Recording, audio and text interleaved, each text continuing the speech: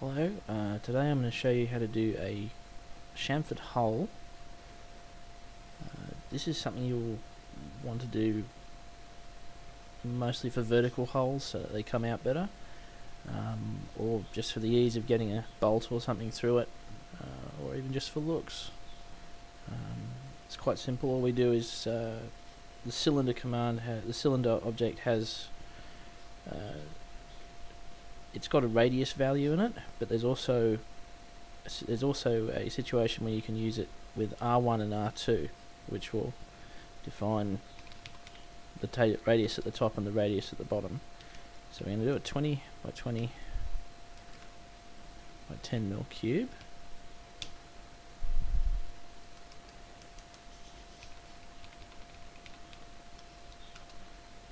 I'm going to put it inside a different statement. Now, we want to put the hole through the middle first, so we're going to do a translate. And put the little hash sign in front of it to make it visible to whatnot. So we want 10 by 10 by -1. And what that'll do is it'll put the bottom of the cube, so the bottom of the cylinder through the bottom of the cube there, so it doesn't, so the two faces don't sit in the same space and cause you errors when you do an export. Okay. And we'll make it a 6mm cube.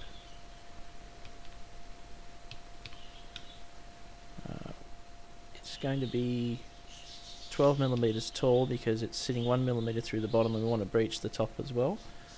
So there we go. There's our very unflattering cylinder. So what we're going to do is make it look pretty by putting FNs equals 64 in the top. That looks better. Okay. Now what we want to do is chamfer the top of this hole, and we're going to do it with a cylinder, which we need to have the start of it sitting just below the top. So translate 10, 10. Now the cylinder's 10mm high, so we want it to go, say, we'll go for 8mm, see how it looks.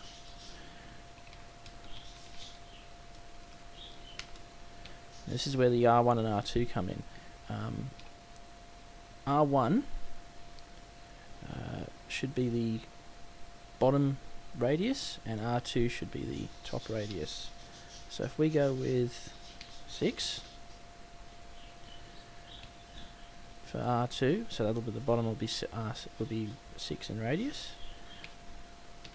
So for R1, R2 will be, say, let's go for 8.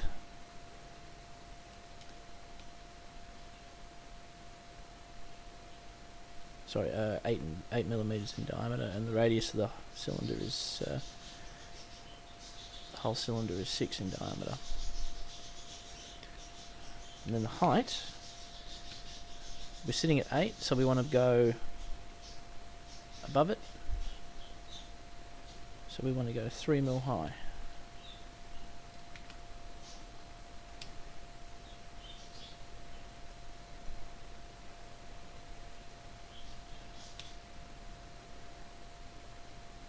There we go, one chamfered hole. Now if you want more of an angle, you can just take the R2 value and you can make it bigger.